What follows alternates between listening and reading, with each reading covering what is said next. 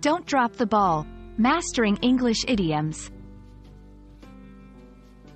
Hello, everyone. Welcome back to our channel, where we dive deep into the fascinating world of the English language. Today, we've got a special treat for all you language learners out there. We're going to explore a popular English idiom, don't drop the ball. This phrase is not only common in everyday conversations but also rich in meaning and history. So, whether you're learning English as a second language or just love enriching your vocabulary, this video is for you. Don't drop the ball is an idiom that means not failing to fulfill a responsibility or messing up an important task. It's often used in situations where there's some level of expectation for someone to perform well or to complete a task successfully. When someone tells you not to drop the ball, they're essentially telling you to stay focused, be diligent, and ensure that everything goes as planned.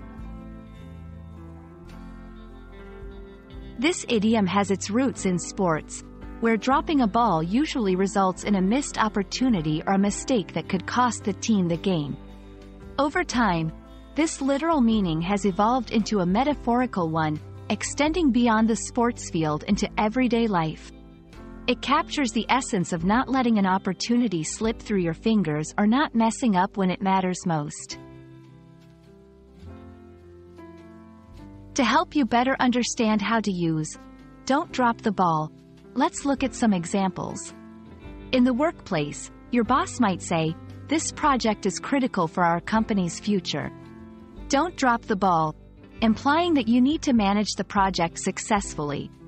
In personal life, if you're planning a surprise party for a friend, your co-planner might remind you, "We've got everything set up." Don't drop the ball by letting the secret out. Here, it means not to ruin the surprise. In sports, a coach might use it literally or figuratively to encourage players to stay focused and avoid mistakes during a game.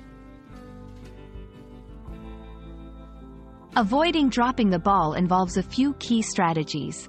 1. Stay organized. Keep track of your responsibilities and deadlines. 2. Communicate effectively. Make sure you understand expectations and ask for clarification if needed. 3. Focus and dedication. Put in the necessary effort and concentration to see tasks through to completion. 4. Learn from mistakes. If you do drop the ball, analyze what went wrong and how you can prevent it in the future. Don't drop the ball is more than just a phrase. It's a piece of advice that applies to various aspects of life, from professional to personal. Understanding and using idioms like this can not only enhance your English language skills but also help you navigate social and professional situations more effectively. We hope this video has shed some light on this interesting idiom and that you'll feel more confident using it in your conversations. Remember, we're all about making language learning fun and accessible, so don't drop the ball on your English learning journey. Thanks for watching, and see you in the next video.